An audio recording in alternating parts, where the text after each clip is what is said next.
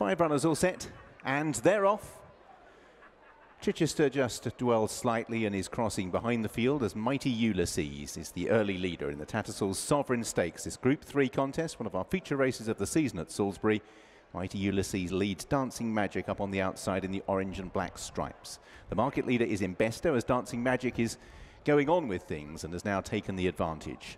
Embesto moves forward to share second with Mighty Ulysses. Regal Reality, who jumped out perfectly okay in the blue colours, and Chichester in the pink is last of all as they make their way down through the first 3 furlongs. Dancing Magic under Tom Marquand, just staying one off the rail at the moment, with Mighty Ulysses and Oisin Murphy in blue and yellow.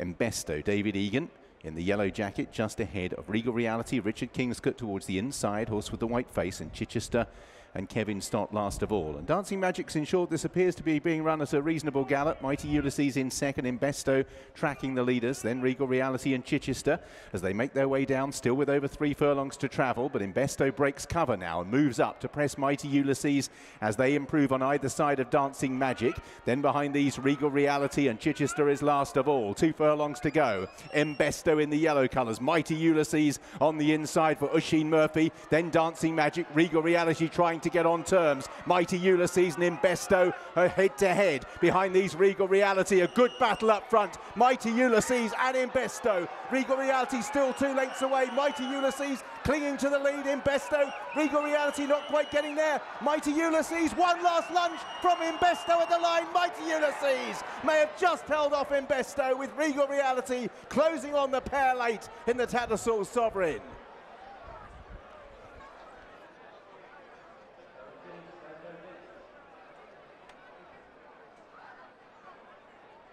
We had a dead heat for the Group 3 Sovereign Stakes. David Egan was on board, Embesto, Oisin Murphy was on board, Mighty Ulysses. Oisin didn't come out for the trophy presentation, and he's very kindly going to donate the first prize money to you as well, isn't he? Rightly so, yeah. I know he's in the next race, but no, nice performance. It was. Now, tell me what your instant thought was as you crossed the line. Did you think you had won it, not won it, what? So I was definitely the one that forced the dead heat, but I actually thought my lad really pinned his ears back and got his head down, and I was confident that if I didn't win the race, it would go to a dead heat, but it's very fine margins, and there is that element of hope as well, because you want so much for these horses, and Embesto is a horse who I've obviously ridden on every start and ride him a lot at home, and Jack, who looks after him, is very charismatic and excited. He was texting me this morning and saying, "Oh, what do you think today?" And it's yeah, it's fantastic for a horse who's taken a step up in the grades and finished behind what I think still could be a superstar in Nostrum. Obviously had his excuses with grounding, etc. at Goodwood, but this lad's going the right way. It looks like he's learned plenty as well from that defeat from Nostrum, where he still looks a bit raw, a bit green, maybe a bit gangly on the track. Yeah, and I think that was most noticeable on the second start. First time out he won easy, but on his second start, if you watch the replay, Jamie Spencer cleverly stayed away from the group I was in. He was on the second favourite. They were 5 or 6 lengths clear by the 2-pole, and I had to switch and go chasing. And I think that was the race that really made a man of him.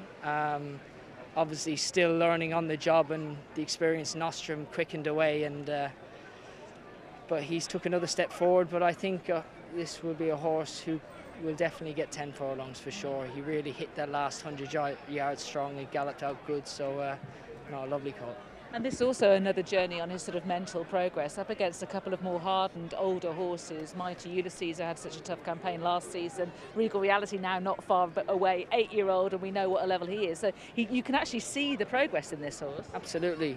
Obviously, Oisin's horse ran well in St James's Palace and looked he was a progressive horse who progressed through the handicap ranks, whereas this lad sort of won his 2 novices and has been thrown straight in the deep end as a 3-year-old, but he obviously got his weight allowance today, which is obviously a big help, but more time goes on, he'll mature even more, and he hasn't reached his peak yet. Would you like to go 10 furlongs next, or would you be sort of biding your time? Myself and the boss were contemplating on running him straight away over 10. He was in the Group 2 that Ace Impact won at Deauville on Tuesday, and I think there was a 9 furlong race at York next week, but I just thought that